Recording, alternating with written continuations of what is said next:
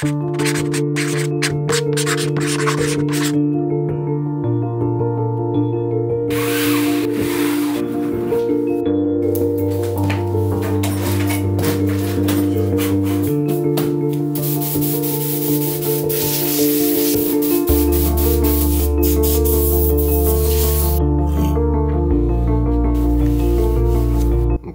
that's gross. You ever watch a tutorial on a camera channel and they're able to show their settings on their screen and record their screen?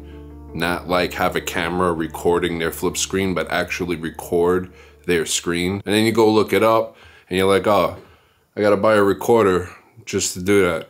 I gotta go buy like an Atomos Ninja 5 or something like that. Well, might not have to. 'Cause I'm about that!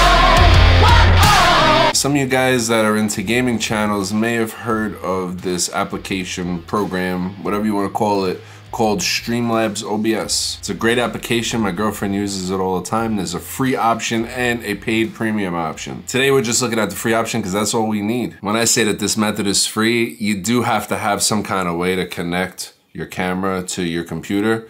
I use a cam link.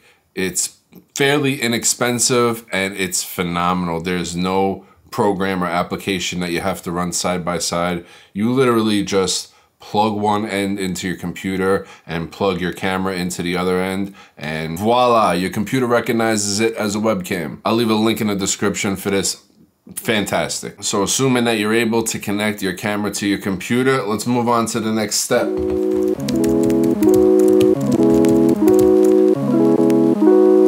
So I got my A7S III here, which is gonna be my webcam for today, and I'm hooked up via HDMI to the cam link, and that is hooked up to my 2021 M1 Mac Mini. I don't know why I shouted out the year there. Anyway, and as you can see, our application, STREAMLABS OBS, does recognize the A7S III as the webcam. So we're gonna put that down for 1 second. We'll face it towards those headphones. And the way that I achieve this is you have to add a scene. So you just come to the plus sign right here, you name your scene. We'll call this A7S, A7S III. We'll just put the number 3 instead of 3 uppercase I's. And from here, we're gonna come over and we're gonna choose our source. So in this case, it's gonna be a camera. So we're gonna come over here to the plus sign and we're gonna choose video capture device and we're gonna hit add source. And as you can see, it automatically found our video capture device. Next thing I'm gonna do is I'm gonna go into my Sony A7S III. I'm gonna click the menu button. I'm gonna go, you can't see it on the screen right now, but I'm gonna go down to this, I'll show you right here, I'll try to. It's this little toolbox. And then we're gonna scroll all the way down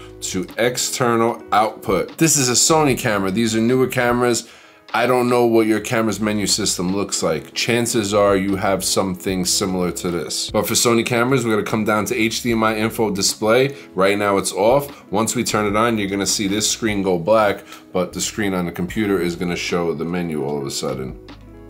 Boom, there we go. So now it's not sized properly. Just gonna scale this down to fit the frame. Technically, you do have the option to record 4K.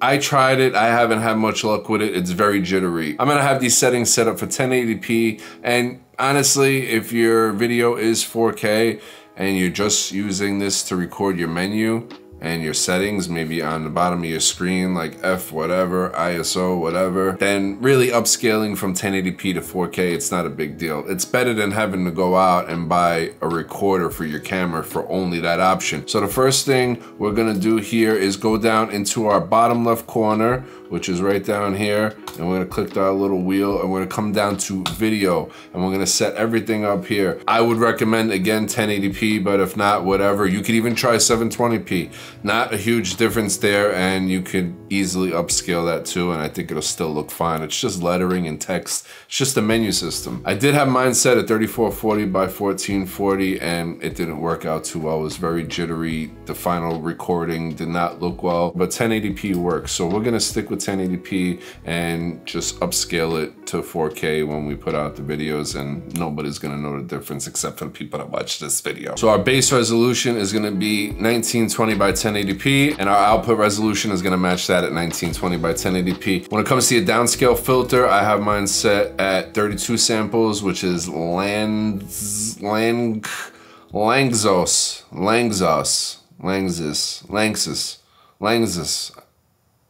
Our frames per second is going to be common frames per second value, and for me it's going to be 24 frames per second, which is NTSC. Next up, we're going to come up to our output and we're going to click on recording, which is the second tab. So our path is basically where we're going to save our recordings. And just in case you're wondering, yes, technically you can use this as an external recorder and record straight to a hard drive or your computer, but I don't really recommend that because I did some tests and the results aren't really that great. I mean, they look fine or whatever, but you're gonna get way better results recording directly to your camera. This is not meant for that. This hack is really meant to be able to record your settings in your camera, not to use your computer as an external recorder. Recording format I have set to MP4. That's what I've had the best luck with so far. Since this is an Apple computer, I have my encoder set to Apple VTH.264 software encoder. Your settings might be different. My rescale output I have set to 1080p. My bitrate I have set to 20,000. Everything else I leave alone.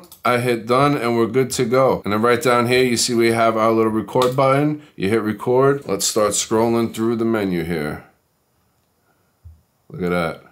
Perfect. And then look what happens once we get out of the menu system. We could see our settings. We could see everything that we would see on our flip screen. Want to go to our function menu? Go to our function menu. We want to go from S-Log3 and switch over to HOG.